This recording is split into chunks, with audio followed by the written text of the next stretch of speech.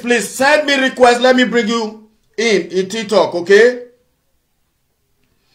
Wama share that be said is a gay tracking okpa. No see any on a kenik be aniwa biniwak be gogona.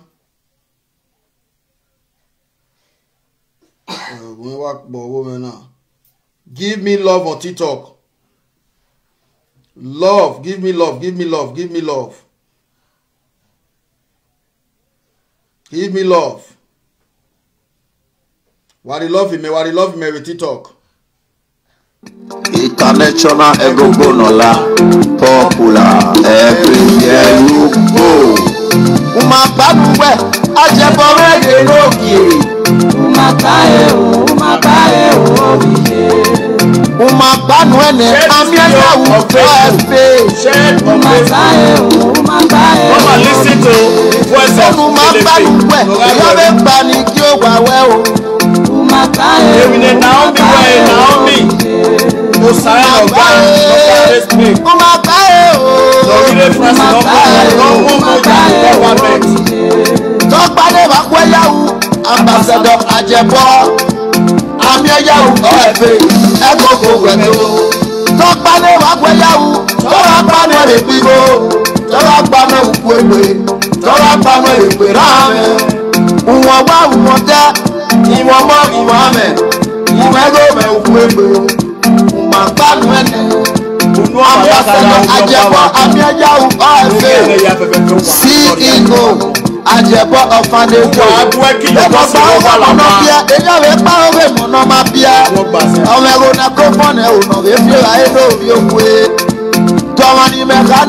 Ajebor Amiayahu Ofe. Egogo weto. Eramendokie. Umabanuwe. Ajebor Egelogie. Senior King James inside you, bro. Umabanuwe Amiayahu Ofe. TikTok.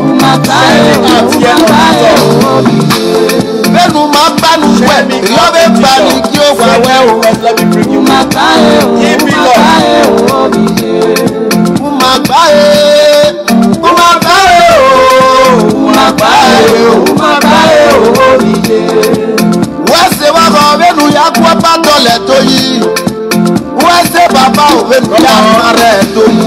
Naomi. What's the one of it? We are with the sign of God.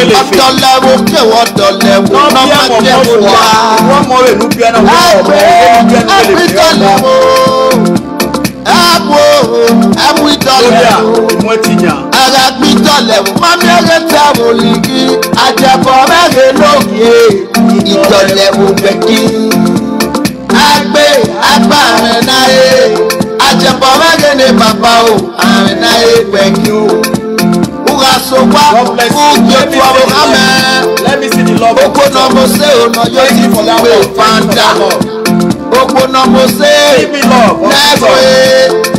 Okonomose o no male. Their first lady, the only authentic Okonomose, Naga o, Domani Mefilogena. Ajebor. If you make it,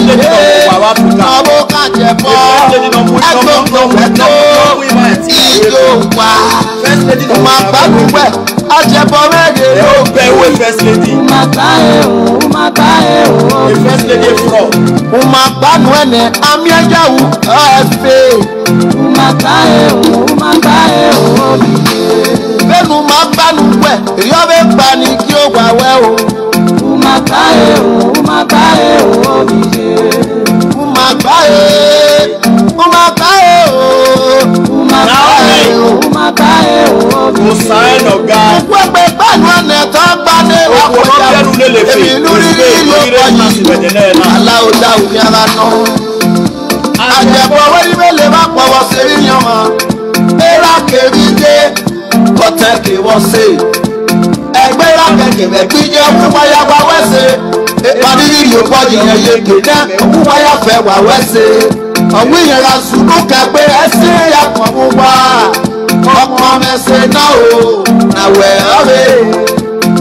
Wala wo wa je gbaje bowo wa o obi awogo no support orphanage obine wa ya fe wa wese o Ajebor orphanage o Ajebor ni megana o eje mi aje apadu ko wi jo pode ma o eki jo bo wese pe mefo amioma neku wewe se na enu enu ma ewu gbefiana ekono ma o salo ba sa wese efesi nu muri agbon omi aga suwe kan obi bi akara we iwe to la so cassette yi emo mi komple wo marere temu okeri oboka we oitemu apapa to se ojawo ma ba e o Olije o ma gba umagba nuane Ajebor megede papa era nando ubia no mose asodati Ajebor ambassador Ajebor ameya wo eke na elege o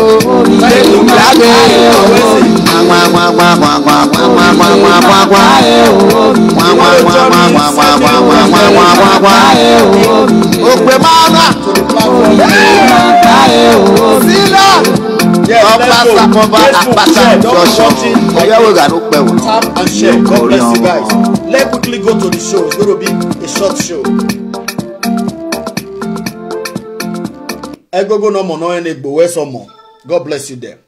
Now, if you don't know women, wahia fefefe wa bota, wahia wa baby nege high. Meno oviwa agamie ya o efe wagmo. Emeni dogun akabotana neke akpegbe, ihe asi wa begogo tangbe otana. We nebo tie 1 hour 30 minutes no. Nazegeve ya gunwakanu da do we abak bebe koho. Aya ne ohu ekomo. Ekorieni eme nos ke nos oya mo monopia to hia terminate eteseti obi yo bi to anola wowo okpori na no kpore egima ya fefefe ti ahia adueki yo bosi ro wa egima ya fefefe e ya ahia atalakpa no dejuje atalakpa ka atalakpa no dejuje uwuge ogo ma ememi no wiwo ma Egima ya fefefe e ya kiari okwari eze. Iya kejo ya kere ogogo ni ola ma ya wa veni Jesu Kristi no mi wafa. Ise ohon ogbise yo wo yin o weto yo ba die ene do ba ya ga. Eti oba e oso de ya gan bagmo. Onu o mana aya kaga ogin oba. Mene agamie ya wo efe no tuta yi mana be de na. Me ameme imoni bie wana ya no mo go me no ma. Binoge mata mahia marosalo boa obo o satane wugu no jo seyin aya goima owe hia kenya no we ni magei imake aifiane ehia kenya no we ni mageda maga woke ma moni awon ri okan gaje ni Jesus Christ no mi wafa. We are going to shout happy new year by his grace. Emi kemi no dawe awon ebijaji we osaloboa oga we enu so fanu ya ri ho wege Geko wege rudai ko mama gbon ma wa gbon ai mo bo wu. What? Okay, sorry, it's okay. Eko mama gbon ma wa gbon ai mo bo rere wu. Imasoro no yo boy si wu na gegbe. Aremiewe agbongbon ma yo se, agbongbon ma yo fo me. Obi yo bi to anola wo na egi ma yo bi ma. Ya si wu na gegbe ma. Na nyisi vino salobo akai aremie bui mama ye be perfect. Okay. Now, iwe video be nedia. Sorry, my son. Okay. Where did you make our? Come. Sorry. Iwe video be nedia. Ina guakan emo mona. Yeah, oboko kuona na ni mwela nya ni mwe maya with TikTok. TikTok, please share that video. Continue to give me love there. Nuda do wa ho di wagbon ta mo ki ama re omo na wa re TikTok wa re Naomi ati Naomi o sign no guy yan ho yi wo wa so ko pa no Naomi o ni no ya ri oku ekin ave o test pay no pe o sign na ga ya mo bo ho yi wo edo wo wa Okwo na go bu kana nekere na ona biene okpiana na tie omenwa edene na ido eye ulelefe no garu eru wagbon yen na ki o nu wala owo bi ebo garie obi ebo oda wagbon owe na edi ana mo bo ana mo webuda obo apegbe wepo edemede nuhu nekin abo ejo Edo we na teme ma no ma mi ami ugegi ogogori ewu na yi teme ma no ri o ma ya we mi wo almost wo no e dey do tie fine dey there ikusena yo TikTok. La ho wa kian wari love me wan wa show in TikTok wa show in wari love me wala wo. Now okpiano enegbe adaso ma se sin no ge okpiana ni mu ma wa TikTok iban yon re Facebook we di ana no ri eru na yon ulelefe no garu eru amawu emi o ma egbe bagbon okpia na mo moda nuda owarun eva biomo arun opa biomo wagbon iho ni pe a story e ma wa e voze no ya meru video na tana emi no kan okwo na re e Naomi na eye osae no guy no bear Spain ona jani government e de na we France o na biomo we o we ni e bear Spain o we omo ero mona na ilaja agulele fe no oru eruwe ni la wowo usome ga so kokoko ti no nya ogweso ona itime na dasoma ona yebetie o give am we ge ike ve ame na la wowo na gunye gun ayeme na o maro wuwu o maro ge miame o ma we na be gbomo na no ho na wa so kun pa no na la ona imia no do take no mo no bia ni yen ye Spain e ke no mo monaji ruda omo or semi yana me bagbon no matter how many mansions you go to have today both home and away omo or semi here omo e ba ya gbeza ga imani bu me go na iya gwalo mo kian iya mamie inu ino nu we no vi ogwe no saya e we se bagbon o sana seti yo mo we se una we o amenu aja ni government wo o amenu ati omo umenu ti omo well arunu orun papo yen jo Naomi iwe video na e na wa modern tin egbe ina with social media ha mi wan na tell please share this video on Facebook. Share this video on Facebook. Share this video on Facebook. There is a reason you need to share this video on Facebook. TikTok, share this video and God will bless you guys here. In a way, wo mama judge you, he may right to judge you, even if when you are not here. But Naomi, Osae no guy, who can we video now dia. I wear with TikTok, when I wear with Facebook, where umai hon, prove stubborn. My little sister, don't prove stubborn. As far where tadole work binama, you just have right to also come out. Come and let your world know. And you know can work out be ana ulele fe. Cause ulele for mo me where dey social media where ubia nie umomo uya fi ho na government. E de na ukpari France uya biomo we France. Ero mo no filomo kwa owe mo na owo din yen citizen on. Ukpo we no nu ladian nu do kan mi mani we do be nu ese. Amakaga agbo e. But a video ni me une diara na keba mo eri ewu ukin aka wu ma ho my sister ukpo we no nu ladian nu do zenu nu we ido level e image oworun evara agui oge ara seva ori ho adolo. But by the time you want to prove stubborn, it will always take a time. Or take a time I am your identity with France. But again, I do we are no biena. You will not like it. Ruda do where I oma kokoba atanya me ruda amegasi emenege sigbeu. Aoma kokoba atanya me Naomi Osae no guy amegasi ihe oga sigbe. Ami peso na no ko ga bienia owo makanye ahia omoga wane oga gwalira so kwonpa no ulelefe we yen setting omona yen vie ni eri mi ove. Please my dearest sister ovie do we nije come and let us know what transpired between you and this man and the innocent baby. No wusi aja the government. This is what we're asking you to come for. You might hear bonu ne mai saga we picture wherever because ero mo ihin. Please. Now that be said, let me play the latest voice of Ulelefe today. We are work with voice a voice no why swimming now. Work by. Yeah, work by. Not that quick, woman, Akina. Zon, stop.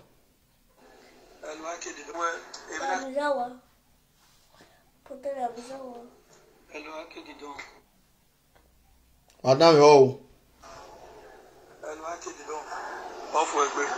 Please, everybody should listen. The complaint. Everybody should listen of the complaint of the man who brought this issue to social media, which is the father to this girl, baby, name Ulelefe Norarueru. This was the first complaint. He complains to me and to Mr. Ike in Germany. Okay, so why damn you? Bona, it be last one. Not be going no there again. That the man is not happy. If you the Wahala, wagume guayo. Ima oni lueti weru dana gmodo bere we ne panana social media no. Please, my number is there. You are very free. Call and make a contribution. Egbo ni no ko have in France or we give no wave ya guayo. O we no fiori on with ye no do tie veni aya zio veni aya mi money we can money.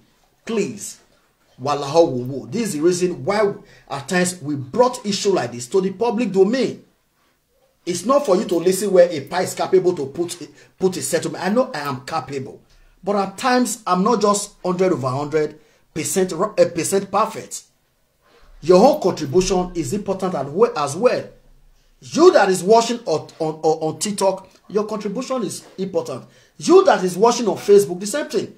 We have close to 200 people watching on both TikTok and Facebook. I Yahoo, a Facebook event, a page event registration. Because of a orphanage ni post. But ima worry, he said he a page of it. Edo where evunajana ze kendole page me or keni ya wa vati ne gbe me. De by ma be ya ni wa vati na, but I don't worry. I don't worry. When me rely na ne mani boma di me rely with Facebook. But on this TikTok, I'm just new here on TikTok. But to God be the glory, now we have almost 70-something watching on TikTok. I don't know if I'm right. But that's the number of the people I'm seeing here. So let us continue. So if no one ever knows that he had cut the matter short, good away, error moment, you know, maybe mind 2018 or Biomona. Okay, didn't you get the article by the speaker? Bluetooth. Hear the article by the speaker?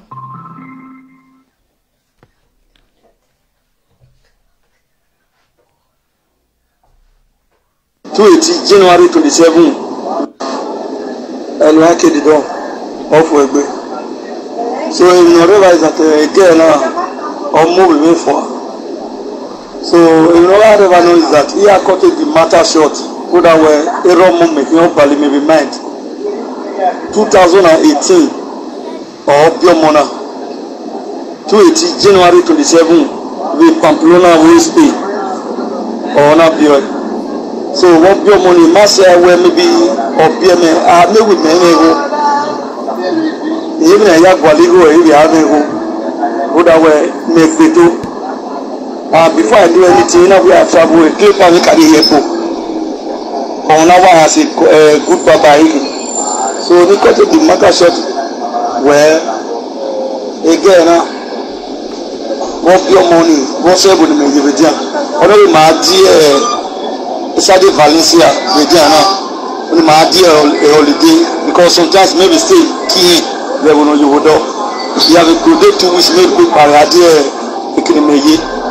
So remina yara yi ado wokanania bo wa mu ekoni ohama imawo na gbogie no gie do aro imagwalo so ina gwaliru ina bo hozo mana gwaliru yi gwaliru na ya gbe apadameto ne be Pamplona osime ate ina minene yo ta mo ni ya ri do ikiri ya ate o di trust ya ina we trust again now ina we trust so we cut the matter short what we should do ni ina ma apadameto we ya ne ina we 1 year ate ya ate ari yo bo ne owa so my say 3 months about 3 months again na so ari ho ne even here in Ghana, €950 every month. every month now do 50 yen yare ne ya gidari ho na ne gena ni ya na gena abdi ona di we Tito, God bless you. so wa so pa ona wo ma te wo ma ka yi ma ke adu do na so abo mo bi nwa ne kire o mo ro be 4 months every day quarter o be ide onu bi o mo ma igba ukiva o mo fo le lórí pé abẹ́ ìyá tí ìwà rẹ̀ náà wẹ́ èmi náà kan ti lítò anywhere lórí ìtọ́nà so màá yí sẹ́gun ma jìbì díẹ̀ náà bẹ̀ financial display bẹ̀ díẹ̀ náà ọ̀hún ìdí ọ̀hún ayatọ́ wọn ní ayatọ́ sínú pa ọ̀hún náà mímẹ́ ẹgbẹ́ gbìyà èyí yá ní nàkàdá náà ọ̀nà sọ̀múnì àmì igún 7 days ọ̀yà sọ̀múnì àmì mímẹ́ mímẹ́ ayé kókó mímú dẹ̀ wọ́n bí Nàìjíríà náà bí yọ̀ wọ́n ètí wọn gbọ́n pa ọ̀rọ̀ mu ọ̀nà sọ̀múnà mi no pass nọ́ọ̀tì nàkàrà nà mẹ́mẹ́ ńwúnà ìnà àrọ̀ èyí ní yíyú ilé ìdó ti yẹ wọ̀ wá iyẹ́ nu wá lónà iyẹ́ nu bí ọ iyẹ́ rẹ̀ libya iyẹ́ nu wá bí ọ ọ̀rẹ́ libya ilé ìdó ti yẹ́ nu wá wọ̀ náà wẹ̀ òwúwẹ́ ìmàmí o 7 days ọ̀wá gbaná àbí 6 days ọmọnà yàmúgbé gbalẹgbẹ o yàmúgbé gbalẹgbẹ ìbáná bí yẹn náà tiẹ yíyẹ náà kwana tiẹ mí yọrí ọwọ bí ọwọ yìí mínú mú dùn ẹ mú kí ọhún ọwọ tí ọwọ yà wà mú bí pa náà kàrà everyday kó rẹ nù ọwọ yà mú bí pa yẹn tí kòkò bí ok ẹbí náà ṣe àwọn àgbẹ̀ mọ̀mọ́ náà pa ìmẹ̀gí bí wọn èrú mọ́ wẹ ọmú kí wọn bí nìkan pa ọwọ́ mọ́ ní ọmọ ní ẹmú kí náà ní à bẹ́ẹ̀ni náà rí valisa ọ̀nà mọ̀mọ́ ní kí yẹn ní apá ọ̀rẹ́ mi so ní àgbà ọ̀rọ̀ mọ̀ ní good 4 years ní àmọ́ mi bí ọ̀kan náà bá wọn ìjọ mọ̀ náà 4 years ní àgbà ọ̀rọ̀ mọ̀ ní wọnú gba ní ìyàwó yà mí ò gbọ́ra 5 times lórí lọ́sọ̀ wíyà ẹ̀mú mú rí já so ní kọ́tẹ́ di matter short my brother ọ̀rí mu ọmọ náà nìkú náà ẹ̀dùn ní ìyá kí ayé máa gbà sẹ́ni ní ọ̀yà mú bí yẹn ọ̀nà àkíyà ọ̀nà wọn yà mú bí yẹn oríṣi bá dání náà wọ ẹ̀ pàwọn ìwé adókòwò àlòfin wẹ̀rẹ̀ kẹ́yẹ́ ní adé then to start with wọ́n mọ́ mu ní yẹn yẹn náà ìwé rẹ̀ wò ibà mẹ̀mẹ̀bá eré ọ̀wọ̀ kan náà wọ̀ ọ̀wú mi wú ni ọ̀wú ṣe kí mi wú ni ọ̀pẹ́ mi lè rí wọ́n ní ṣe ìgbàlọ́wọ́ náà dọ́mọ̀ yìí ní mẹ́kẹ́dá ọ̀zọ́ ní mẹ́kẹ́dá kòkò bí so wọn náà ìdórí inú bọ́ wọn gbà ọwọ́ mọ́ ní mi ọ̀sí ọ̀bẹ̀rẹ̀ inú bá ní mi ọ̀dẹ̀rẹ̀ inú bá mi náà ikọ̀ ìkọ̀lẹ̀ ànánáwó mi ọ̀nyàmùnà kó wà ìbáni yẹn náà ìkọ̀lẹ̀ nínú di gẹ́ẹ̀ ní ọ̀bẹ̀rẹ̀ mi náà wẹ̀kẹ́wẹ̀rẹ̀ ọmọ náà wú ni wẹ̀kẹ́wẹ̀rẹ̀ ọ̀wú ni so ọmọ abẹ́ni ọ̀kọ́lẹ̀ àná bí ọmọ so owó kẹwẹ̀ta from there wíni ìkọ̀lẹ̀ ní ìkọ̀lẹ̀ mi ọlọ́mọ àmúbọ̀ gbéra bí yẹ ọ̀nà àti ẹ̀bọ̀ ní ìrádẹ́ kò má ọ̀nà àti ẹ̀bọ̀ ní yẹ ìnáwó òkè ìnáwó ẹ̀wẹ̀ so ọ̀hún ìbánilá ọ̀nà yà mú ìbáyà ní ìbá nígbà ọ̀rọ̀ mọ́rin good 4 years ọ̀nà yà mú ìbáyà wíyà múyà díẹ̀ wíbò yíyà ní ìbí mi gbọ́ ẹ̀kọ́ náà yà yé sign with police station if I no mistaken yà yé sign ọ̀nà mú ìbáyà ní wíyà múyà díẹ̀ wíbò wẹ́rẹ́ ẹ̀sẹ̀ yà mú èrè because if I no mú èrè mìíràn ọ̀nà yà mú ìbánigbọ́ ẹ̀kọ́ ọ̀wọ́ mú wíyà múyà díẹ̀ wíbò ọ̀ma ẹ̀kpẹ́ bá yẹn náà tàmí iye dì máa wẹ́ẹ̀ o wẹ́ẹ̀ rí hàn bẹ̀ wíbò ọ̀ma ṣe tí wọ́n sì bá iye máa ní láti yé tọ́ náà wò wọ́n máa fi inú wọn ẹni ọ̀ma ní de fiẹ̀ ẹni tí sọ̀kọ̀ ọ̀ma ní de ọ̀rẹ́ nu màá tọ́da yáyé tẹ́mi nù bùnmá wẹ̀ yáyé sẹ́ndẹ̀ first place lọ́wọ́ egu ẹ̀ ẹ̀mi bùgbé nàkàdá náà ọmọ ọ̀gbẹ́ sọ̀síà ọmọ mọ ní sọ̀síà nàbẹ́ nà gbọ́n náà ẹ̀ ní mọ́ mọ́ ni 2 years ọ̀pẹ́ náà yà mọ́ mọ́ òbí ọ̀kan náà ní mọ́ mọ́ ni ọmọ gbé gọọmenti ẹ̀ ní mọ́ ẹ̀ de ya bí ọmọ bí yẹ ọgbẹ́ 5 months ago 5 months ago ọbí ọmọ pọ̀ bẹ́ẹ̀ yìí náà wọ́n yà mọ́ náà fà ẹ̀rí ọbẹ̀ mọ́ ní fọ́ you understand so èrí ẹ̀mí ẹ̀ṣẹ̀ my brother kọ́ wẹ́sì. All right, Facebook share, TikTok share, TikTok. Continue for the love. God bless every one of you that is watching on TikTok. God bless you. God bless you. Ukpona waiwu mi waya like 2025. I will say wahia dogume Bobby 50 years birthday. Me kimeko ukame 50-45 years birthday. We need Jesus. He said you wahia be aje with Facebook. Okay. Wahala Wagume show the Facebook, TikTok. You guys are doing well here. Now, wadame enokbiana woko na winye. Now, a voice of it, no de big no de not de big bonnie. Then before we continue. No it be no de. Eu nita magoji. Ejenoga me no le fino waro ro fo egbe. Idonlevo erigbo.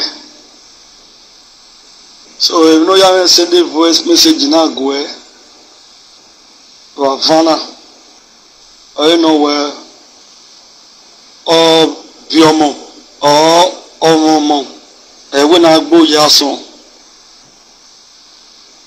wa yomo wita ruda we my dobi or river. So you know you tell me now I know my brother the money we go I know the platform over Idolebo over na Ajebor Idolebo dominion omono museye Idolebo odumaje ruda we wani sunu ye na wa ya be mo ruda wo be wo ari obi ewo oyoda menu lele fe ya tamawe iyo e mo ni odamani wi mo over here we ti batai. This is here I feel e to pa be gbe mana we ruda ye we sa game no matter what. So you know never know where to be case una when video can or ya me send a voice message una when video can ma or ya me send a voice message na go no make na play. You know never know where imeri o ya le lo bi o kana oni iye o mona o sakriya ti o mo ni ri o ya le kakabo devil ma rile gbe ni we my friend gbe ni so many things no ye gbe kan gbe even emanoji ewo na emanoji o were won to wo na imabe yan ga me mo ni mami ana me mo me rudo bi o kana melele ni ma woni ge hasa imame gani ya ta ne ge hasa so eni bu my brother ni ayu no kan o ya me tai so imabo ne ge hasa egene mawo ya en pe o ya sabeto ma pe ba o ma pe ba bi mari pe ni o wi ya ri go gyo e ma ni mu yen la o ina we wahala iro. Then on a good day, usuma no ya o we kan o na mana do de ku gbe we mari de ku gbe ona inu me we iye ho with my friend of Wahala obi ana ena we ina we megele no so emini ke be season ma be ni but that oge mana do lu enwa ne gbima o ya meta wo ohu ni mani ni ga gba oge ni ga gba oge obi mani yan mu ere da so yan mu ere da ba because mani mu ere me yan exotic did ma bi yan ni ruda me friend o mani ayo owe kan to wo yin na share won da stand na me ni be me we ni kana so yan ni no mo gie yan mu ere be da so e da ba me na fe bo yi so ma be na do settle ma be gui me gba yi ko be tu egbe ma ke do settle mi ya ma ri settle mi ya ni ma be na ibi atu egbe even the guy mo be gba ito one o so wa ni yiyan we kan to wo na ibi gba ito gbe so be te ege ya me ma bege mi ni ani aga wo wa ni ana invite me megui me yo ipati ni ariri awo ana invite me megui mejo ero so yin te oni si ezo ni ma be ni bet mana idolu e mo ni gbimo mana aku So Emani niga contribute on the way wago iya no mwere iyobo eya ga ajene ruda wenu ya tagwe erin ewune iyin ewune oje ni keke yana wo ke ari yobo ni ere mi du ya ko eya ya enwe isekame ma wu rera bije owu reime so ma be ni gi mi gbe ya fe emi yana do aro si beti na bwe ni yare na egehiane egelane amumo ne ni do yare na amela igamu na re ne gari wa egino so eni wagwan ka my brother no kan wo ogo gba be Valencia ye bobu kan emi gwan kan na e ni wa ri na iya mu bowo ni aya mwere adi to bi a etena vembo denario oge no mudu ya ni rudawe no one side ro igbe almost wiye almost yowe almost minamiwi we oge ni muru ya na ema good 4 years ya domo yine ya ga mi ogbe na me gba isin. Share this video, guys. Run it na Facebook, they will pay ya back if you are watching. We pay ya na back. Give this video bro ko balbe ya pay ya back we amwere whereas eboni mejena na ni mebejena e mani bun ewe o gbali yobo o gbali ye nege yan ya eyan mo la we na so when ami wana kukia no ami wana kukia orule when ye to be eri obi efi ogyogo ne o ye la inspire because e mani mo geru wi amwere TikTok ye bude gbebe ari e konseri aya tamya we yan amwere so yini ari mu na woke a wure beti obuhana e mani pu abetami we emi na set na yini to bi ari ba ya tami we eyan muere ye bu ya gwale o yin ze gegbepo ina gi la inspire gari France ya bi ewudo oga o ti ma Olivier oreba uno monome emi dano we no we wege eyan ya fi mu ina fi ari wa ewe boy na Nigeria anything no da money ni o da obi many osaki oya yan e kiti mi na osaki oya almost e ba ko enu almost roi she must surely come to pass that thing whether good or bad or come to pass. He send the picture omi onu we okan mo say so no we ya bia na ne onye obi we de onana wo we ati kokera na se anu ogoke omu po wa ati kokomuna o ma su ki awa no we ya mu pa mi wo mo wo ma se lese pe ne wa 4 years ami wo mo adu we na ye na nia bi ye pa no da manegu magui imeje bi fen won we odi o da ni yari ogie okay like that. Igo ni ma wa continuously o ma okuki o ma every day ya wa we ge o yina wa we pe mi go ni ma o da ibe mo bo wa je ya wa ti e ni ma bo e ko le bi go ni gie ibo ru da wo kana ori lo kimi iri go ni gie e no ge di me bo na be prove ni me ma ge ti mi o me wa go alo no de ime ti mi ya ye gba ko to bi aye meso wo ni ya sendi go gie aso awo bi mene o ri wi ebumede o teme no ga o ri wi ebumede e o wi amu mo ri be ko le na wi me be mi mo na de ko do wa ke 6 months ma mi wo mo do tu me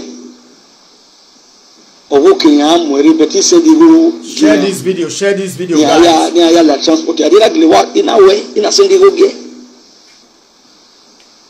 o wire megi ngo re ke meje ga ye wo wa be megi ngo re mena yi ko e mena wo mo wo ore de we time we are o wire ni ya ho ni mi ni sendi go wire ye gire yo mamo more ni sendi go wire ya ho ni gure gbe mi o ni me ka sendi re ma mi o my brother na la na bo hin na se e no o gi me bo hin na sa ma bo yi se o mo ga la di o ga ma o mo ma la di anything that do get gwe anything that do get gwe ni that do e that do alo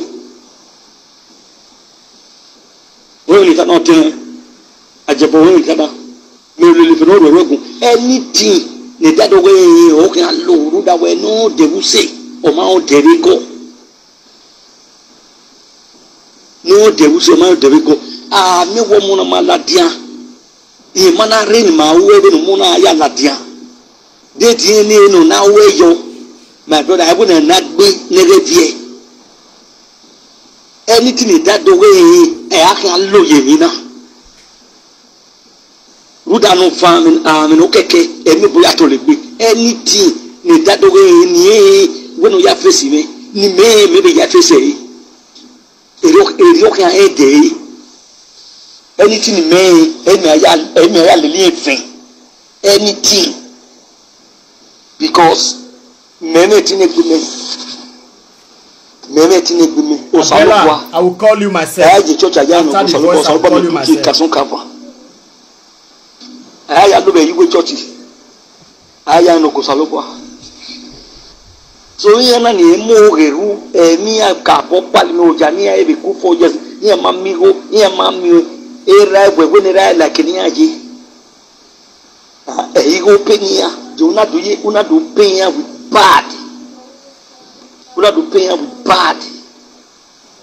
Uwe ba ije na digital ni ne di man no ga gba owo obiye. Ije na de yoto na huru de fie ni je ho gba mu amu ye share me out on TikTok amu ye ku amu kan ye ku because ya ho be bu ma bodo be Nigeria ra mu wa kunya wa ka we e ga ni o ma gbe pe la dia bo e yo ni kama we ya ni e ya mu ere da so ya mu ere da va e ya mu ere da so ya mu ere da va bi me ga friend de ibinate dinima e ma ni mu ere na do you know we mi no ro ona yi maga me mu ameyo mana be sete ibuma ya no muere ai bete bi o go muria ade bi na musi wore o momo fo ani o momo po o momo fo ade e mani be kokomo no egu 4 years why ti gba ogwe u da be ya mo ogere ruya wa ya pu no emi la no do wa na fiwo unu emi la ba ya pe no do wa na fuwo. So area we tona se eya no muere eya daso yen dafa e mani muere ezote di mabo bi me friend now me osana ga no ga arespe no bia nu lele fi no wata ma wona ye ti to o weta la buki la dianu do ze nu we to ge bene me se bene ju ta de nu we owo ba ye mo ma gbo bien ofu egbe abela to level let me call you. Let me quickly call somebody. Maybe has something to contribute about this program.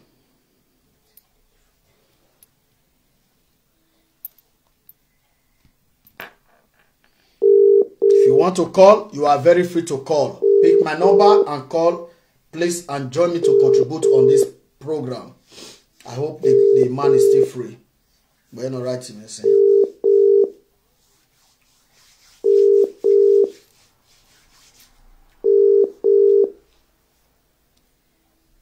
Hello.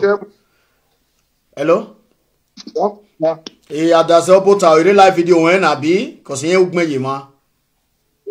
Okay. Let's actually wait later. All right. Okay then. Okay. So we talk contribute. Maybe talk out no go private. So my people, if you do ni any benire TikTok ni watch, if you do ni Facebook ni watch. Waheme no kpiana kai na gulelefe. Facebook okpiana no mweru na yon gwan fo babana. Okwona no rodu kuwana na OEGVA e odo talemo eba. Let me also show it again on TikTok before I continue. If you donate TikTok, okpiano gwan eba na hiyo. Then okwono temo no gwan kan ba no biene no more moja ne government in Spain yena hina. Yena hiyo.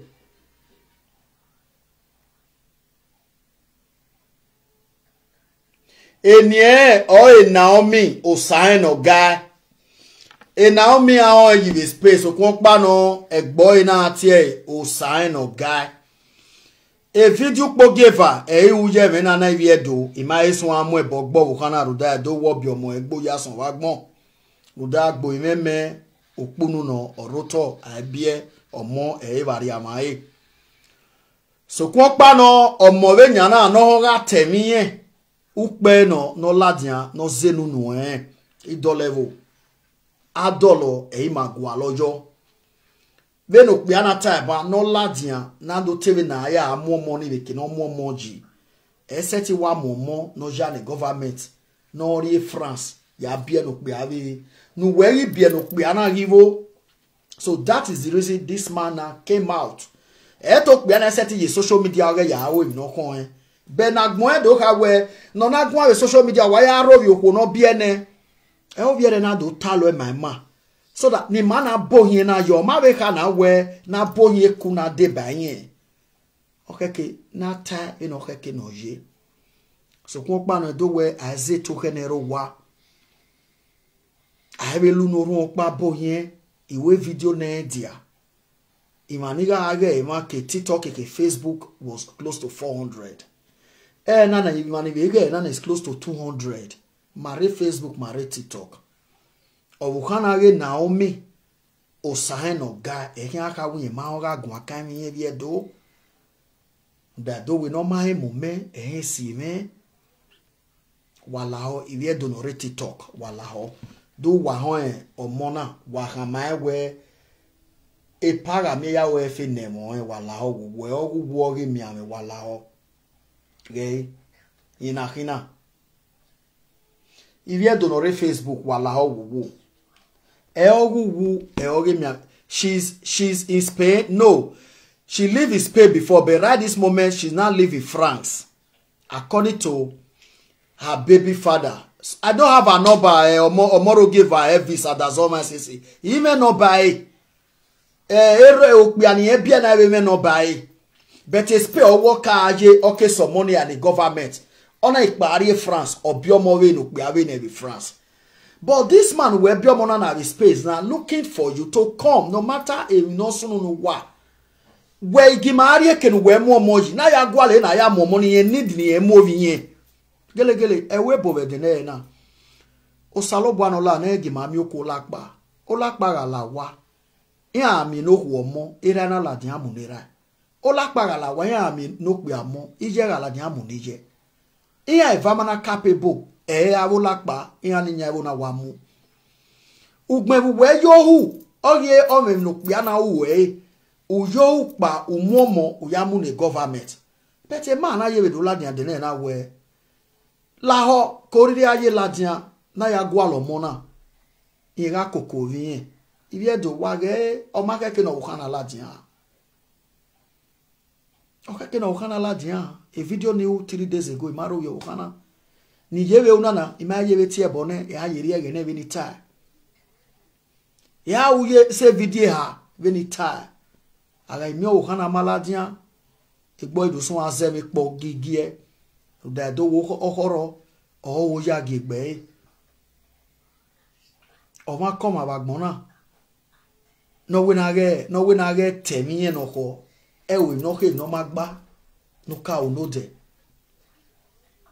Ruda arun pari ase we no weje arun pari abe we ga teri ase na onyime no ando anyina ado mi wo kan iri abo wo kana Naomi o sign no guy no matter enero mo we but o seti wa to bo we bi omo no ja ni government ho we to we mo na le gbe are France we na gwana o gwewe uye be bi e bae ruda upo aka mi wa gbon akeso mi to wa we can atie no we da bia no bia be France omo no we no we bia be Spain no le fe regi omo no wa join the government no ya fi one the government. It's not done anywhere because we are talking about human being here. We are not talking about animal. If you do okpadi eni na yahin emini mahon ye itima ihwima ovisi. No matter what they are here, we know where already tender where if you are a Roma behave as a Roman. But a side of more the government. If your husband is maltreating you, if you are a Roman, behave as a Roman. Walking out or say maltreat you, go to the authority. Report your husband to the police. I support it. If your boyfriend is maltreating you, no ya boa you quickly report him to the police and let the police put a settlement. I report order form of my police. O ma wa me ho ma don hin. U me so when the police do gbe odi anorio. Because if me me so raw, in amana me police never o erere yan gba. You cannot kill a human being. No we no ro one egwa. That is very right. But venana mi ok be ama we no way. Ote to asekeka, o ya tie police gie, ro dage mo e ka wo ene. Egbo ko we ri oni, edemede. No ya matem wagmo. Because ije e obiok be anije will not be very happy wuri e no lakpa. Umese mo pe ana be ka we ne nana mi wagbina. You can easily come, both of you. Good evening, my dear David. Both of you.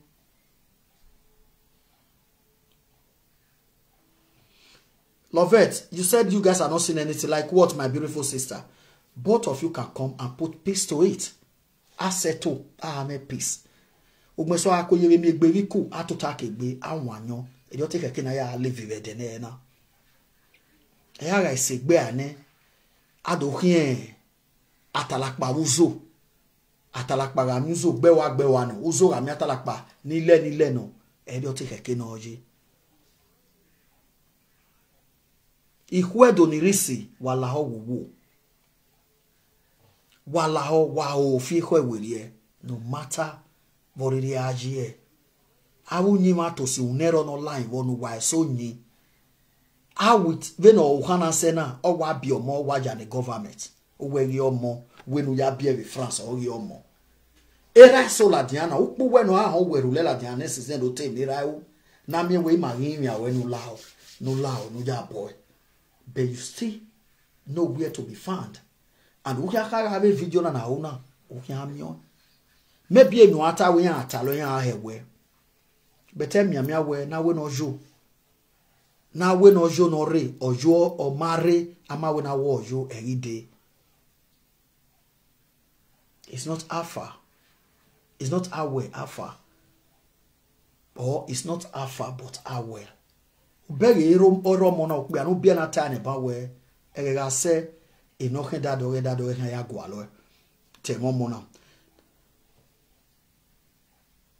Okay, when I show the picture, see am now, you show now. Check now whether it show Lovette.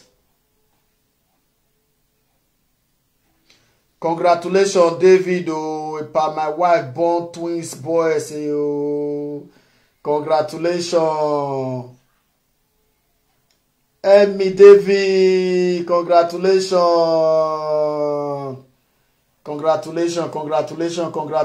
Monitor go edia. O monitor go edia. In waya ko money give wa. Igogo egbe. My brother with genuine. Emmy. Wow. Lovely brother. Congratulations, my brother. Congratulations. I'm happy for you. Salobo no you gwe we money we need Jesus Christ no me wafa. He say agaji go domo gbeso mi ya dokpa be salobo na yeva ona ya wese. You see, it's good for us to be good. Imesoro no wa fina. Usomo na wa ariyo. You understand? Agaji go do mi go ya de be mana na name go salobo na we ni mago he. I'm happy for you, my brother. I'm happy for you.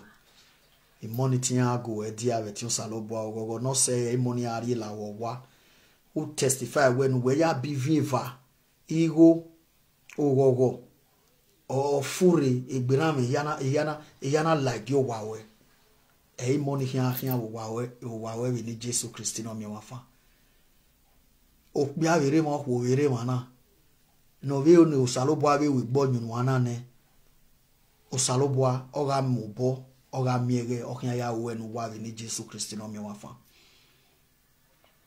Nda emna gualo aha no saloboai. Emi no doma worion aha imi saloboai no wa.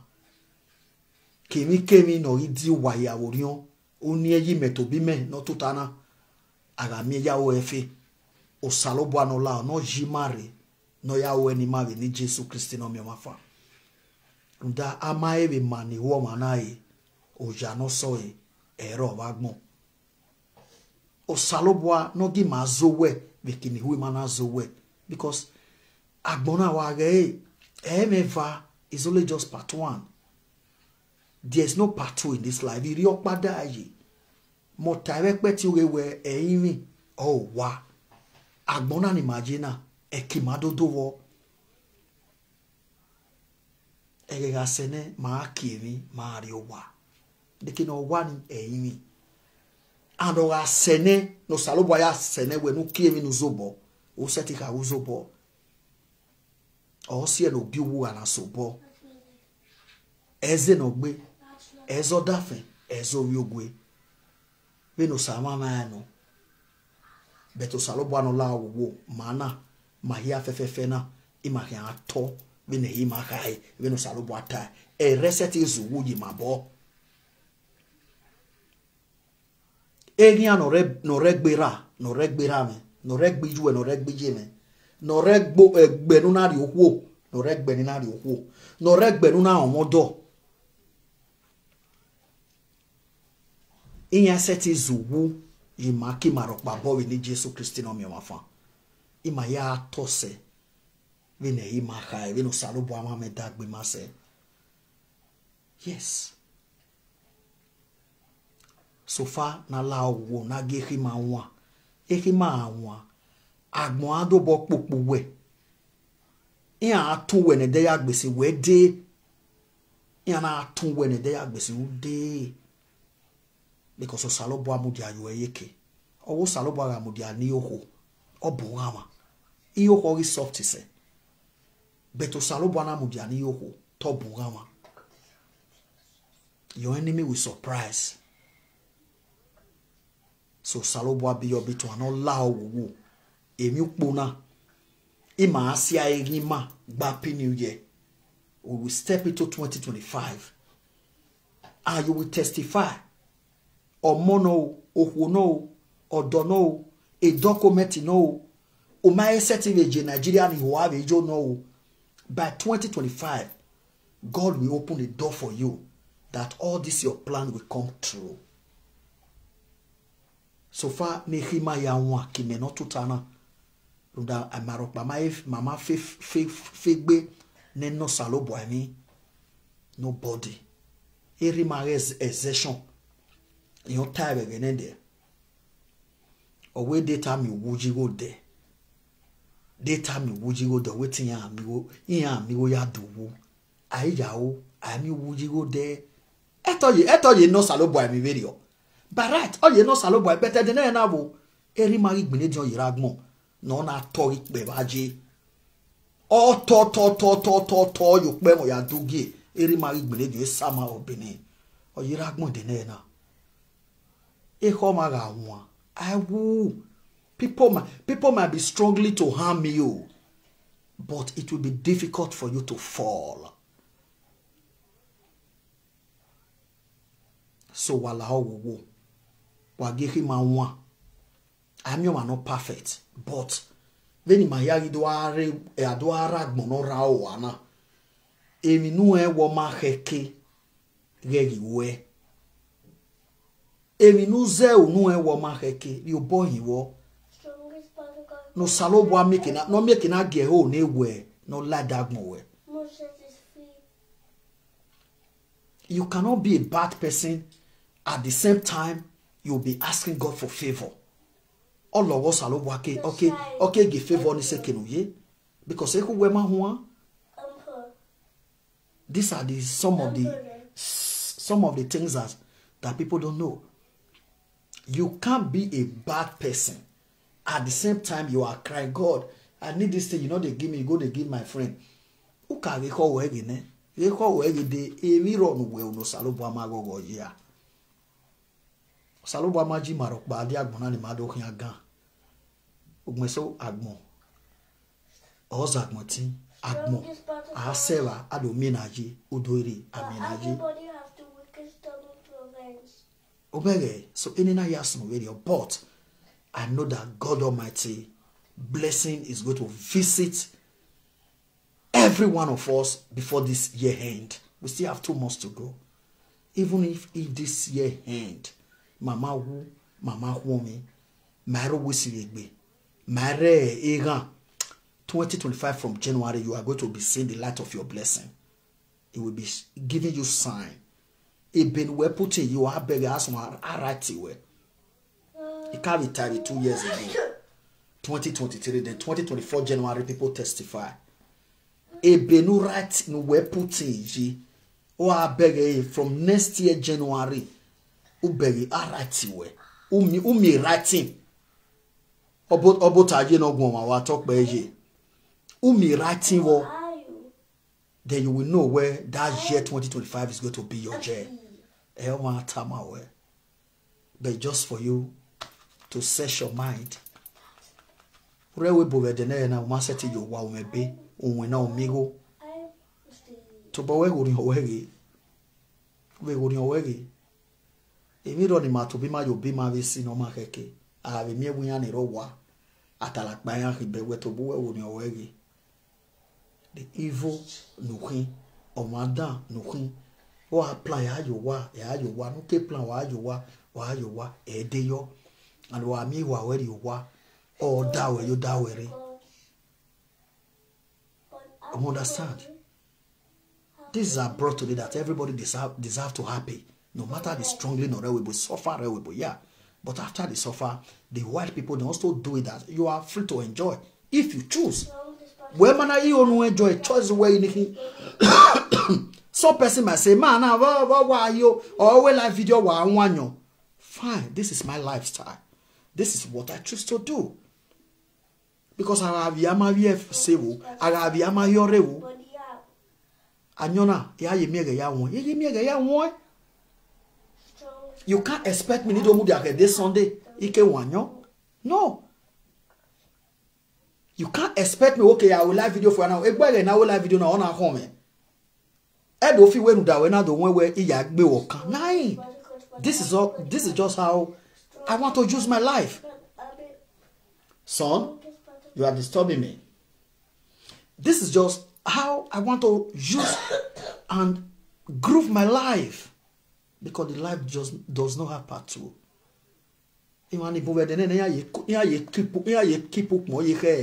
December ana ya jona. Next 2 years ya ana ya jona. And you live here in Western world. You will still be keeping some clothes that 2 years when I'm going home is when I want to wear this. Before 2 years, did anybody think about that? Before 2 years, ugbona do zoom down. So one la wo. No gi ma muso we ne imahai. Now, walaho emo bukana ge e Naomi. Ejerina. E Naomi wulelefe. No respect. Ulelefe o onye asogenye. Walaho ye do no re TikTok. Walaho wo. Waga mi omona ge Naomi. O sign of guy wakama ge para mi ya we fi nemo mama we ma agbe ma mo. It should just come and let us know. We know what mona or mono biene ulelefe. We know where here. If you do the Facebook walaho wo. Wa having a etahena. I have those one or do take a different dimension because I cannot be doing the second video today. Ukana ma ATM maybe no France one. Kekeni media France is just 1 hour or Marco say 2 hours before we flight. And I'm broadcasting right this moment in TikTok. I am also broadcasting in Facebook. Video now. Get a Naomi or sign of guy. The first video I did, I let her know where I am. Please come and say the part of your story. So walaho we huedo, ihuima walaho. I am begging on behalf of all the rest men. My we my ma, they you know my ma, but walaho wo wa yo. Oh, I buy ho. wage miamia we ivie Nigeria pa mahin ivie do mahin ado se we bona hen mi na do fi we be wa be kokpa makede so that wa treat it bi ma no wa be alu enwa kere I know some of our men who never online they are also bad. The same thing to some of our men, to our women. Wanikbia, wa be laho manikbia. Wa treat it women wa be jere we edoni okpa makere. Enu era awo visuwe no howe. Ewo ohuowe. We are talola jun webu. 90% blame is going to be your blame. Edede we. When imagine he said it will come in your banning wa talola jun webu. 90% will be my blame. He said he try. Yes, measure where ni when you say Osabwa gezo lanya gbege ima. Iye we awa be ana right ma o ma we wrong ma. E wo be ana wo wrong. Oye wo be ana magunyi me. Only at a maltreater. You cannot be a maltreater to your wife at home. You that man. You get stupid idiot talk about it on ne make an ozua. At 21st century, who you setting at a walk be a way me wa. Then no women are say na. Ya he wo ha me mana ikhie o wani meviye. O wani a de agbegbe to ta yi palo ya watch it telly. Then why me ikhie o do walk be o him. You see that some men are still backward. They are still very backward. Whereas, nene amo huwo wano. Egbeni ga amo huwo wanya he pento wokinya. Those are some of stupid men we have today in Western world. A go who by right, ohu ta go who. Ora gberawe ne party yeni apepo wo apepo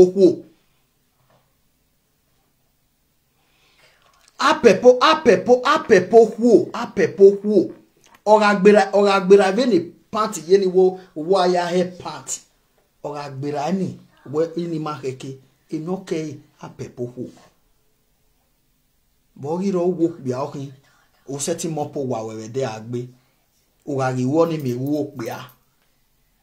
We wait 3 bedroom flat, we wait 2 bedroom apartment, or walk by leva, or the Mahara no, or the Huomo, where what to tell when that way, yes, I can. He get down because when you see some men who are against against issues like this, so you any no bani yes. Mani yeve wena oni mari ma wo ya tutayo wodo. No. You are doing it because you want to do it for yourself. Or one visitor can come and greet you anytime. That is why your home has to be neat and clean. O we mana mosi uko wo kan we. O we awo we agbe or agbinwe wo gbinwe gbe. It's very clear. Ayok be awu wa wo e work be work with him amuse. Work with him amuse. Who the way visitor I where the woman not just clean house. We were not be aru and working and receive a visitor with city room. This is not Africa where I mean you be can you bought ya do akpe palo na me ya akpe kitchen me 500 naira. O man aseti we mo we ogbin we gbo. So please our men wa we laho wo. In any area you know you are maltreating your wife or your girlfriend, please also reduce from it. Si obowo when no ma ona tie police in one, gbo ha we dedegbe. When no ma ona tie police in one, gbe girlfriend we dedegbe. Menara me ya we for time. O pe anodo no do run do kodo ye na we 50 years we bo. E gon zo ojo. No, I have boko do new border do where yes I be man. It's better you leave the woman. That do boko ame we be. Not only ame we bo ye be ari egan. Imanu we proud ma we be big boy. O are yan ye benwe. Extend ni already document we. When the police is a criminal yagme your criminal offense. It will be on your document u ye gan rene. Again, na ye my boko webo man to bom boko webo. It means you are not a man. When you do that today, uwao na mie webe. Uwao na mie webe and na mie webe, then you will look stupid to the society. Ugi seti we mirokba. U seti ya Africa ya mie gbewe. U seti you wina because ugi mebe okenga rogi mebe. You will start regretting. If you don't take time, it might lead to deportation. It's an advice to women. When you may na ba me ado mu dia de gbedo agbo ko pa we boa.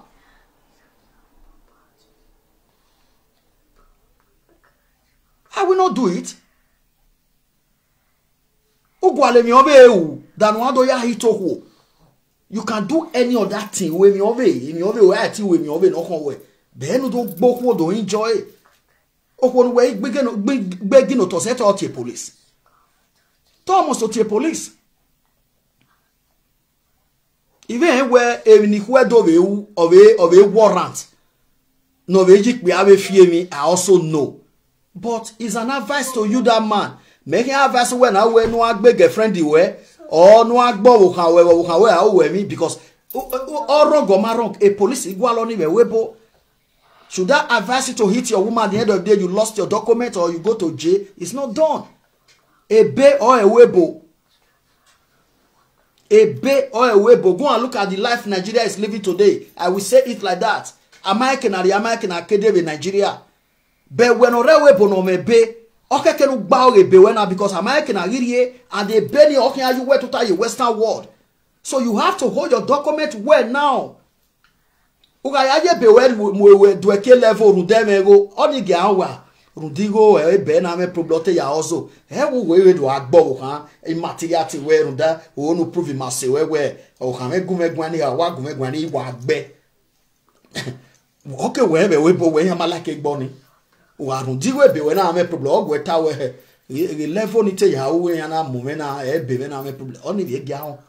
Okay, would do agbo how we do lost a document, do how we are jinga or a girlfriend away. It's a stupid J. It goes warning. I don't know if I'm right here. My brother, may God Almighty bless you. Oh, somebody is talking from TikTok. Where's Adazel Botababa? What talk by Adazel? Where's it, Baba? I came out and night bomber. She made most of the problem. Okay. Even on water, I am not one because the man should came out and night me. Okay. And even what beg you now now. I will to make a power worry. We are understanding laws, the rules and regulations of the place they are going to. Yes. Because I'm now understanding the rules and regulations. I only do the normal one. I continue. Yes. So I beg everybody. What take power worry? Wahala. Wa understand it in wadi. Wa ebe ni aya ni ewa. Wa olujawu gaga owu edo ni odo lawebo odo adude no mama. Ebe no ti mana wata wa sin. Emu mewa. Because amana we ma so go. Ya owe ateni aje. Ebe be no to matter ba when I go webo ijaro when that jegan ijare yes we are ladia everybody we are na we na webo je imu na pa umi meno go wa na UK meje me pe na redia 35 years o je na so wala wa koyo wala ebe na anyị ogwani eya anyị webo awelu dewe osinye were rio eduke awe ijare because umave no osewenu we no ya ire we ti ya we we ti ya we na ni no su we wa uni we are when owe do hwe Yeah. so Wahala we because no me bege no so no owa di me we do ni Emaniko edo la doada yi yana egbewe me. So which is not very right. So we should try as much as possible to understand the values of the place we are coming from. Exactly. And the laws and the rules and regulations of the place we are going to. Exactly. Akoyo. Una well done. Wese baba ojuwa miesa. Domo. Oyo. Wesa daze. So I'm so happy for this our party. Hello. Okay, pardon me. Obotaje. Domosan. Yoje. Wa gwima gwa from TikTok. Yeah. Okay, gwaje. You are free. My menuta. To my way. Before in Nigeria, Lord, ma. When I see you. Yes. I live in the floor. Yes. And I know what the Norwegian girl. I need to say. But when I get here, now I need to go. Especially if you're dogging like respecting Uji. No copo nere. Yes. Ya need to so I have a honey. I Yes. Nya la wo ni ate no gbe makia e we no gbe yeso tama okuya oye ya ni God bless you. You are right as well. Oye oye na yetu we mwa e pa oge okuya ni we mwa e goto. Yes. Odo ya ri ya. So na ya na kwa. Igbe ave parliament. Emma. No. OSJ, God bless you. We'll do so. Iviedo waya fefe wadomo wahemene ijimana tana from a TikTok okay gwa my dear brother bright a Movo I cite you. Evene Otima not here from UK ta. In fact, na riefwa ero edo wari mo son teleson. Ijimana no vetina the same thing. Yes, it's 50-50. Edian, Ikaka Botwa does no enegbe Father General to boy all the way from UK. Isatiwe or Atoye. Now, Ematano, aware Emedan, or you begin. What baby the Yagwan Manasi, a tidy dear. Ima only what ye a dogba togo yakba or ye dogba togo walk back everywhere, or you know. Ruda, a no mumeri or a man, ulili fede bakuno, ibiene. Even in a day is coming, we are going to open a show for a topic like this. Because really, unyime ni huima nyivisi omaheke no matter what it is. Oku ogwa mana babana oku ogwa na hawe na be buhode. I wish I know. Unyime ni huima nyivisi omaheke. Yes, so yes. Unero no line wo. You are very, very right. Unyime ni huima nyivisi omaheke unero no line wo. Beno weje ni kbiarima unyime ni kbiarima so we nyivisi omaheke unero no yebi line. But kenimeze ge kawari oweji or no wa kan mani kbianiro. Because no matter evini agi usebe dene na o ikeke na mezigbe kimeno guana osalobo no lao esuge la mo wa esemi oboya la mo wa emi oboya la wa ropa wa na rije na anado bo gbimo bi me gbe were gbe hin azin en because ma ropa ma be da ko gbimo bi ye ti yawo mi o oni me ude ni me bu ya e. Do you see how Nigeria look like today? Nana miewe be na guana even on billions of account, they are all still coming to this place now to start planning to stay. You know when on bene no advantage where you already secured here as your home. Because our boy get set to manage me be where anything can happen that you can go back to that place. Ekene lo eje Naru Pana wa yo bogbe when I was temere governor ya ku wo fane John. Enwa o keke na ya we mi. O si eni me na do take be me na because I know where this is a very oil bike or this is a very right track. Where normal on have go anyhow or have you say because there are also lot of men no ve kave provoke e no veji so ve ya teme no ma keke no lo it my son are me we so raw okpi amado bo ve gun a e mekpo e o ka wala dia wonu yen oje le raw video but if you do wa we ya gun ayo he ni do ta we no matter no okpi okwo ni ita no okpi agbe a no o magba because okpi anere gba na be de no ke no e we be o ye we bo ogwo ga iteme no gba teme no magba no ai ya agbe na mi we be we giri ege never wa uri ege never wa egbo ga realize a mistake and ga do yin and don't want a word the best no the marriage will be dissolved.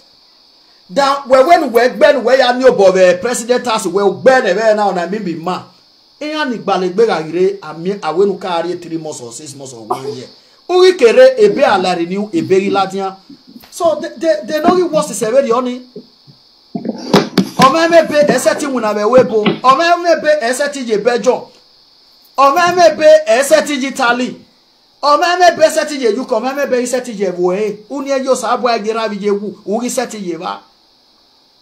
At the end of the day, I was see when we are new bomb where I really beat her today. I tell her, say I be man. E bien, egi welo ya we nyokpa, ama we miva. So I believe where this will be nice, where all bike or we have to just have the patience. Or a day, babegbe nege warranty no aya hito only to that extent. Because a Europe US and every only where in agare, okoni ori abeu. Except odo mebe no ya show e ahia na diri abe no koni because definitely eto ko oyin have deal with oku but oh mebe the sin when you abeg the sin e akedo e wo ko na wo fort ya ka ware we no gbe ka attack straight off ado oku ni awaye no you no ba ye no residing oh we be no we ni awo e video mostly so normal ka bovio we you talk ave maybe wa bien egbe waro workpa or boyfriend or girlfriend in my very honest there needs to be careful so because there are different between odohame be webona or lungane papa mama baby papa or boyfriend or girlfriend when a boyfriend we boho be webo e police are wa gata ho ni hi o we girlfriend me ro viera me je me na agbe wo ge boy na wo we na me we be wo we ni be we am problem ni meta o ma e be no wa ye o ge ga so we video because in Nigeria be na iguana o me be no ye. So if you have documents secure here first are responsible to yourself ita ibo eva no ma we no ya we business o ha we business ya na mo we be we na am problem ni ga ho be o we I go te ya go alo e looking around against one of the am e be we na am sure okay what do agbo wo come and big friend o me marry advice no matter any time or now as for our Edo sisters when the sister me na tie but me run online wo wallahi wo na do argue why so ya is true why ya we jema to tie your word the regulate to tie your word because it's so run or right from generation why ya is true so e jema to tie your word. So also one university you turn if you wa ma because omo nije si ae kieku kwera fo abe webo omoko urabi omoko ha ina ho eva be ko da fin afo aberio also no na keke wa ni hwedo nero no line wo no nyigba bu nyima to sina wa kiriwo. When you also see that your husband has become a threat to you in the house, call him to order. O what dona o kamene. O ga say me awe no edo ofi we o we afi we the time in or kamegbo ewo wa. Every year waji gbina woni me oni metaji gbina we the word is too exposed. Na edo ami must to gbelegbe wa na social media ke that voice. Nine. You can divorce peacefully. The man will go his way, the woman will go his way. Ayebe me gba to egbe abia le gbe ni. Ade ko egbe party ayebe ko tuta ke egbe. And you te suppose no je o ma mi amoso do gbe le gbe wa na be public domain. It's not done. Oh, usi amonu bie arwara era fo awe no pa. Usi amonu bie o tie police o atore ni ra ma o atawo we. E police e mo ra pa no wa kan mi wewe dan o papa da papa hin. Omo ho ni emiamia omo so nyegbunyi me ni dada fon e. Because why so eriju wa we wo wa be ne de. E wa be do wa dada fun wa ma. Osunu very oni. So wala wo no matter when odafu wa or the odafu wa boyfriend wa we no eri you wa we no when no ri ya tutu wa wala ho wa je we ovie do ma hin ovie do bia na hin no aya nyegbunyi me ni call him to order, tell him my boyfriend I don't want this relationship again, so that I'm yegbe na ye to egbe because okbianu we mu ye gan okbianu we gbe ebe eke haja no maage we no ho ni ologo 50-50 no wage hey eja no maage we rudaf bia wa me argument get what police I don't want to he do me this one it's such to be an de gbin ya wo bia wo yan mami ave complain here ni wa. What exactly do you want them to do to that man? Eto na mi ebe no riga. O ma no ikenga la nya no ye me no tabe webo me no tabe webo o ma no me be o me no tabe webo o ma no me be o ma advantage when you man ipo no e mi go ori Nigeria be go e o te gbe pe ai go ifo e so ye ro ne be go wa mi go ne Nigeria ya still take gbe pe se we for the be ade webo be we not time man e be go we ye o ma no me go ni ge set ifo uga inwina no kiga gbata ga asanu aga ya sanu to ari bai uga say 65 years net to am pension. This is the difference. So egbe wo nyana no balance we nyana no matter the stress no body the country is balanced for everybody to live in and to be responsible to yourself. It's not your choice. E no kan wo work bi ana me wa mo bogun ayina. E wa mo bogun ayi wa lao e complain ma mi ebungbe e hwedo unero no line wo. It's not a priority to you that woman where you take police in order for. Why am I club in wajin wana we mi no heke. I have a new bogo do we copy on ado munu we you take police in order for na yan hwe for ma ero mo no bie na hin. Okpi ave no we mu di wani ba hwe seti we if you we say area wani boma honi okpi ani eti wa ru ore Facebook wo do ru I love worry I will do the father I will love you ora avieni ora gba avieni sigba sene yo kan akado ano wewe e de no ate no magba wonyi me na onyi dari wo odo so agbo okan ege nu do jere we ari oja nede o ma se ari oja ogmo ima wezi egbe no da fo we gbe wo ano. Relationship is not die, it's not do or die. Ima we nu zi egbe ba ave gbo we arita. But when you see the violence is coming too much, no ayari okbe ani police na no riga na mi ebe, you can separate without only to that extent. Oni meta. You can separate without a lead to that extent. Yes. I'm not a police not that for without it's not working well. All right. Without eto boy enwude gbe no do atawo da fi yon din. Boy ite police to boy enwude gbo o to re no maso wo so eto na mi ebe no re ga. E police are come police I come I wi iri omodo I come I wi iri friend o ma no pa ina ti one wa gumeta ma e police are what exactly no tani ya water yeah we please mo epo wo wi iri friend or wi iri omodo yeah we no e ko pa agbe ni ro pa yo to no kan criminal but I do agbele gbe na do gbina we ni here na police guy is not a criminal case oh do tie police re do atore ogbo asin o e normal sunu wo sunu e normal sunu uwosunu. So maybe no je So wala ho wo 50-50 matana. When it tage side manik bia, it tage side manik ho. Wala ho wo we do. In Nigeria man mo bo save video e we bona when opportunity secure ma kane eye be we fi alase when o me be eye be we fi alase we no come hold your document is abroad. Even if you are not rich today, but you have document, you are rich. You might not have the cash, but with document you are rich.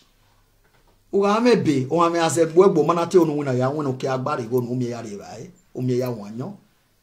else do you need?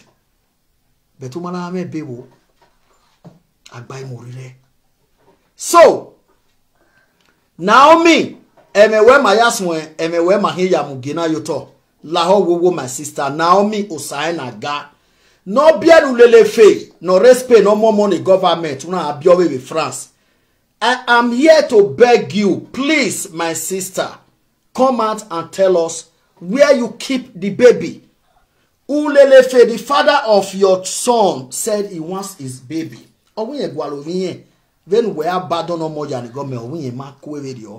This is the second day I am doing video on this issue. Because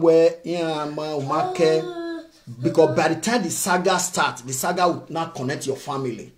Yes. The saga will connect your family. That's the truth. Because emomo agwakana. Emomo agwakana. Eme emomo akeka. Sorry, anima emomo agwakana. Okbiana we EVSA, you need money. No matter I am begging you, my sister. Yeah, wage woman igwakana hinani yeshoe for the last time. TikTok wageo yenakina walao Naomi Osaeno guy yenakina walao wuwo walao omano e TikTok walao wakama jero no bije me ni khesi adazo ma sisi otwen hen ipa na otwen hen ilayin shore na jero ihe ilayin shore na bije me so wage walao wuwo walao Omano ewe TikTok wala cause TikTok eyan rije o wala wo yin na kina wa kan ma no tie eke no mo moji eyin magwa lo emi ove wala wo eke no mo money ji opia na re opia no bie na e o sori wala ho so e do ta utana wi do iyewe die na iyewe die na matie bonesin ya yebe we video we ya yebe we video we binikiana yebe iyebe tiebo so kwokpa no iga irewu pogie ne egeni igbo imadu azemi po yes because it ties inu gba no kinewe aimo adantin egbe okeke no ladian no do take omo no bie no gba na ino we so anything ibe do no wo me wa hia fefefe wa wesi Iye do no enegbe venu waya de ba me be Ajebor one of them. Obije me ne kasi But Jero no bije emi ya ma re okona ni mula dian baba nana yeah yon bien because I'm about to leave the show now yon bien this the girl obere the lady sis of bien okay Yenakina okay so you're being a guy now. So you know me Mr. Understanding. So he work be on a igbo kan wire more money pa. So 2 years ago Ghana do where or money a government in wa pardon e wa muna. Then I go na the girl in France or be more in France. So this guy na cry out where no ladian no you do take no move here. This is easy no be more money do mo. You know you need over here. You can set it say I ready only. Yes. Okay. Okuna biene. But now again hero Spain. It's Spain, no Spain. Hero Spain or France or ya bien ok biawe. Okay, ya bien ok biawe. No bien the boy na ni anye mamule le gbe France. O mamule le gbe France. Ana ma be mugije boy na wo wa. Eh o. Owa mune government, mune social. Eh na omogwe government. Okay. Ajina, Jero. Okay. Me amwe the issue ya kaboti we ni via the information go no kakabo go ayo with TikTok. But this girl na small girl. I know how them. Na small girl princess. Obi Ohano only matter. Only oge my dear. Obi Ohano. When I go the girl my 30 years. Huh? Espè ya vaga aye gero. Espè ya vaga aye. Egbowo kan oya momo ni le ona we yan ate ya win na wupo ni boy na adomo je Ghana na win ekwe so yo ya ye power police emi ya sodue Ghana ona imomo pa Ghana ma yen momo o ma ipegbe ni Ghana don enwe o abadon no mo no mo wa gbe social ma momo le gbe and okunare France obie no ma be ne France this Ghana came out we here set some more really on ye be me contact eh.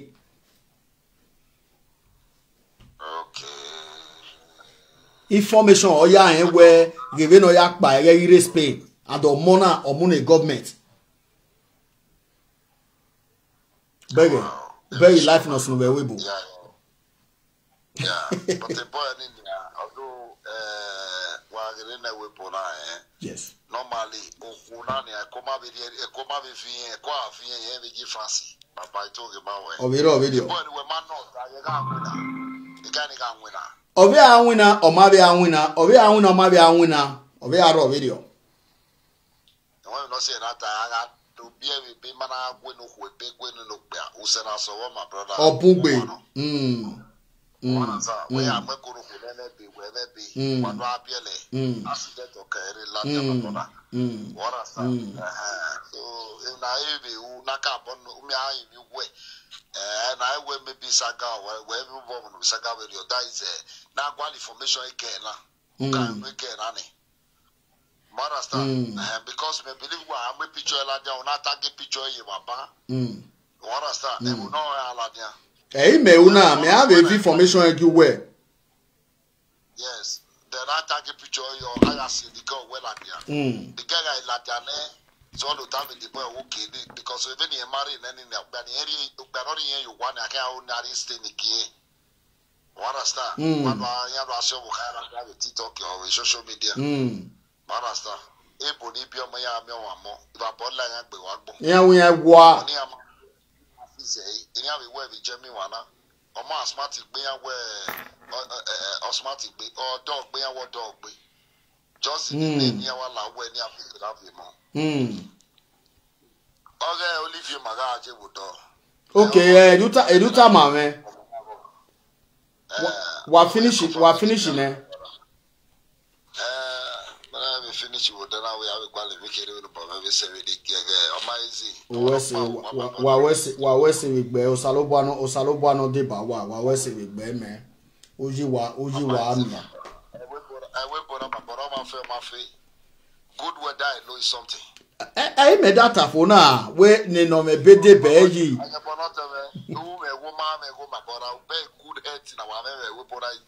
okay I me data for matana okay in Nigeria we go you on 1 o'clock we was stroke okay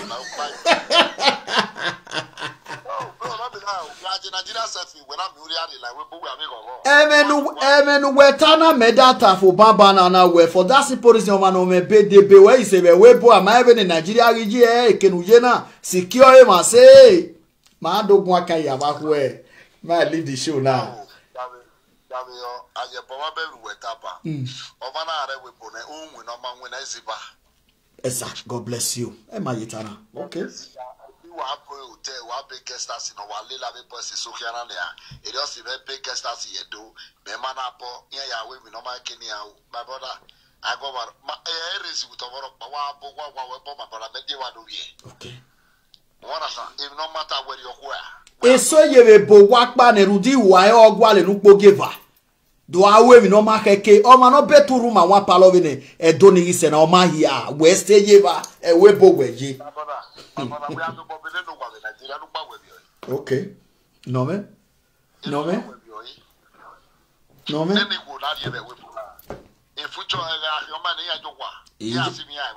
For what now?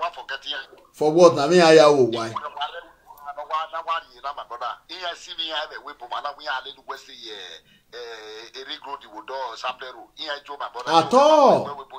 At all. You are very, very right.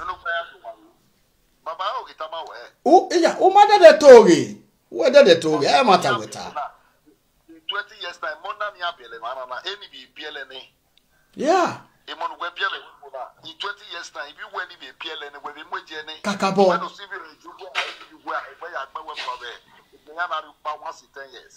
Ologo. Ologo.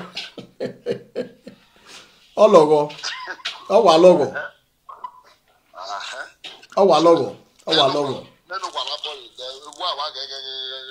Papa, I will give it to Uncle. The bomb money get out more. Oh, Janoko. Bro, how far now? Where tie Frankfurt in here? Where tie Frankfurt in Abi? Okay, you know, say we will hook up on Saturday, Abi.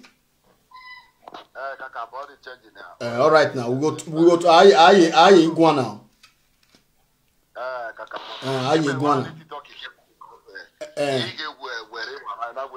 Uwe so vi jeme ri okeke. All right, I'll call you if I finish. Okay? All right, brother. Choose man. Yeah. Ni was a with music near the show. So thank you very much, everybody.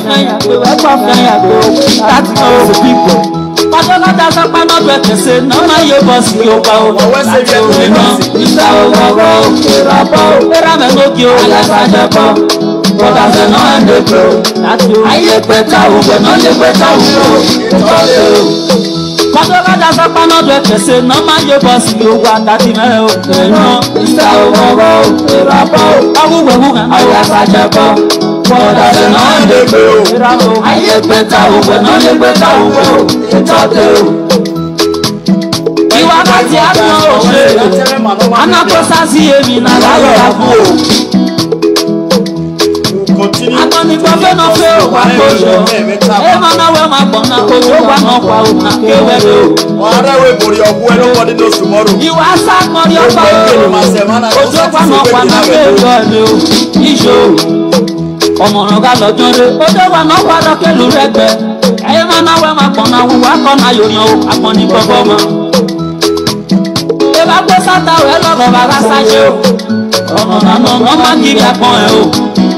thank you very much, guys. Love you. Well, I'm going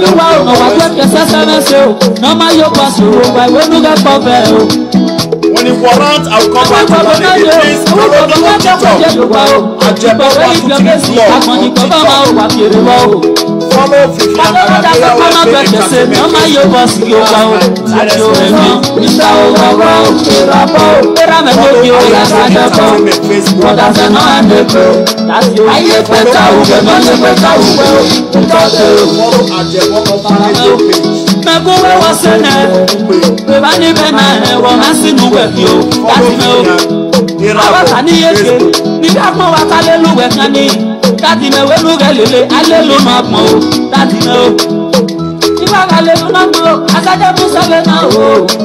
Papa was saying, and we look at the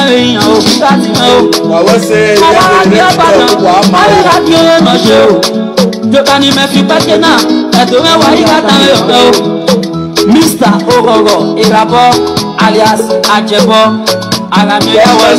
CEO, Ajebor Foundation.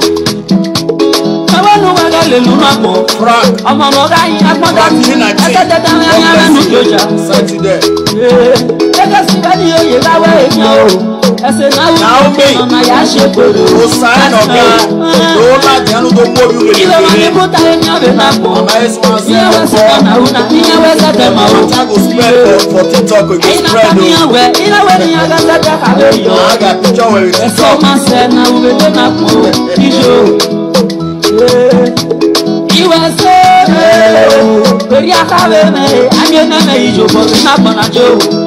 so Papa no baba esokele masebe na koni mama je iyo bodu je ni japo ye gawe e tele lu mama padoro da so pa no gbe se no ma yo boss yo pa o lati o no Mr. Ogogo era me no gi o ya sa je ko but as no and pro lati o aye peta o we no ye peta o we o God bless you all. Let me leave you guys.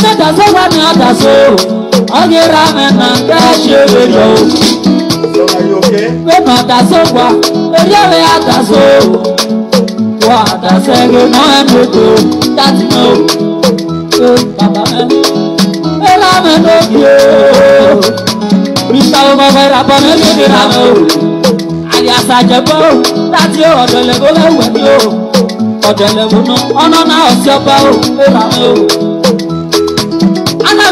to me go back to the show. Papa Gele, the way that we do the CEO, Ajebor Foundation. You see where get so powerful, yo. They have no key. Me so when no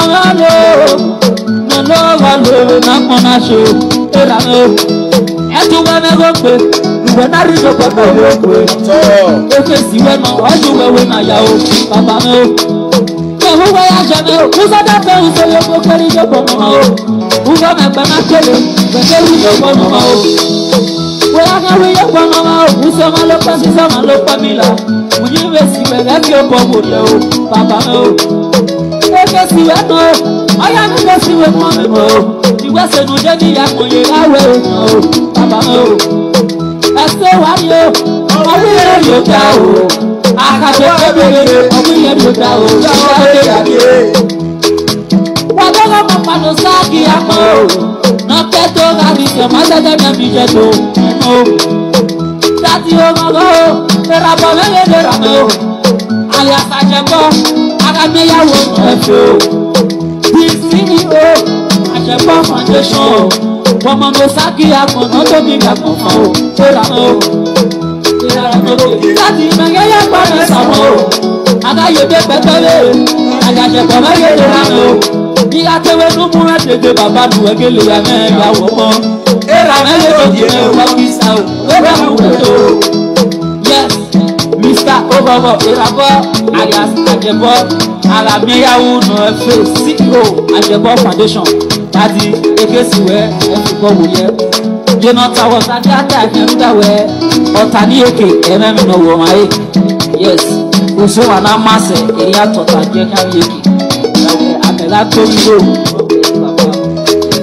Oh, na. Oh, Ijo. God bless you all guys. Record entertainment. I just like to say okay, man, you ya gba mesa mo fera mo. Padona da so pa no gbe se no ma yo boss yo pa o. Lati o no, Mr. Ogogo, era me no ki o la Ajebor. But as I know and they pro, that's you. I get better over, no you better over. Padona just a man of the say, no my yo boss yo pa. That's you, no. Mr. Ogogo, era me no ki o la Ajebor. But as I know and they pro, that's you. I get better over, no you better over.